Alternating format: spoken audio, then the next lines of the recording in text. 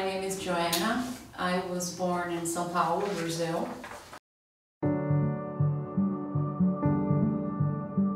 I came to New York to work for a year for this big law firm, and then I had to go back. But I fell in love with the city, and I was already taking courses at ICP, which was right across from the street from the law firm.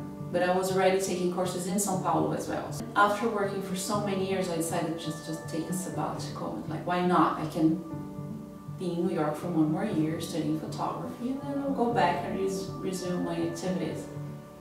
But I didn't. Well, I think like every photographer, you start with street photography. So that's what I was doing in São Paulo, street photography. And New York is the place for street photography. So that's what I started doing in New York as well. And then I took a class with Harvey Stein at ICP, street photographer. With street photography, you try to tell a story in one single frame. But what I wanted to do is not to just capture a moment or document a moment, but create a moment, make a photograph instead of taking a photograph. That's why I think I came from the outside to the inside, so I could have control over what I was doing. And I started working with projections, and I wanted to create an illusion. So what I was doing was I'll take a picture of a kitchen, and then I would project that picture in another kitchen to create an illusion. So you'd see two different kitchens, but you didn't know which space was real, which space was not real. I started to notice the harsh, the very well-defined shadows that the projector light would create. So in one of those sessions, I stopped doing what I was doing, and I just started to photograph all the shadows in my apartment. So I pick objects and create shadows and only photograph the shadows. That's when the blueprint started.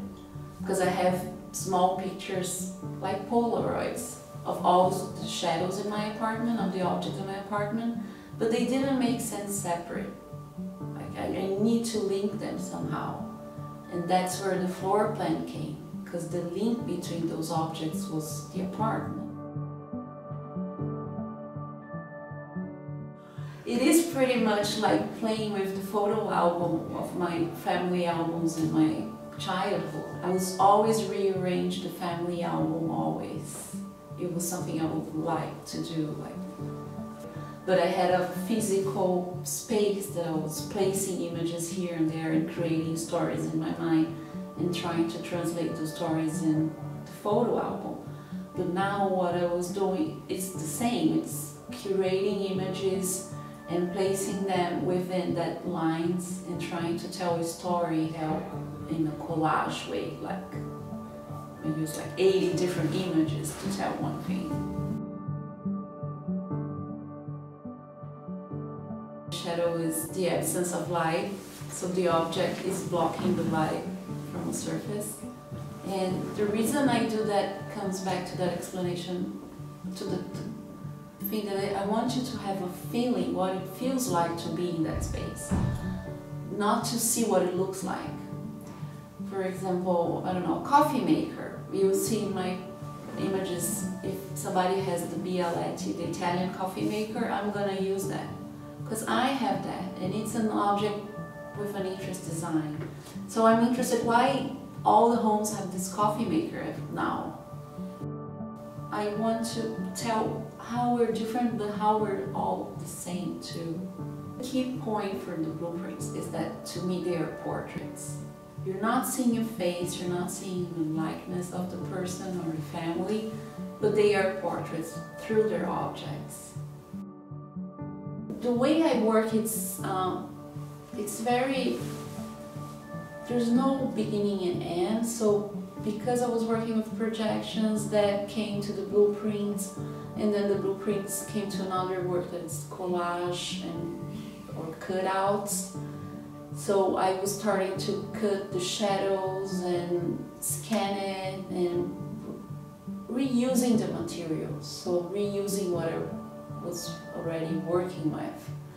So from that, I create what I call the cutout works, recortes, Portuguese, and I print the shadow, each shadow, and then now it doesn't matter where it came from. It's not related to a person anymore, so I use the shadows of all the houses or whatever, and I just cut the shadow and I put it in a scan, and I scan them. Sometimes I use the shadows, sometimes I use the leftover paper to create something else.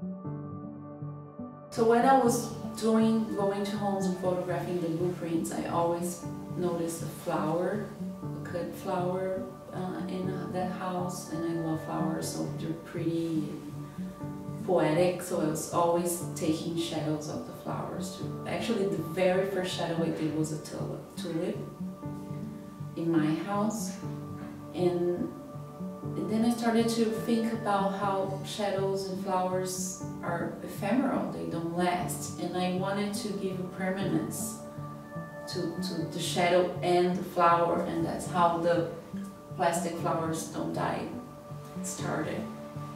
And what I'm doing now is basically taking photographs of shadows of cut flowers and translating them and laser cutting them onto black acrylic.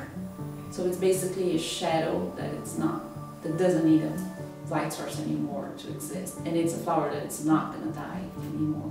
To me, you can say that the plastic flowers, some might say this is not photography, but to me it is photography. It's just that the medium I'm using to show it, it's acrylic, it's plastic, but it always started with a photograph. And the photograph, it's still there, even though we're not seeing it anymore. And I think there's space for me to do that now in photography, that probably a few years ago I couldn't do it.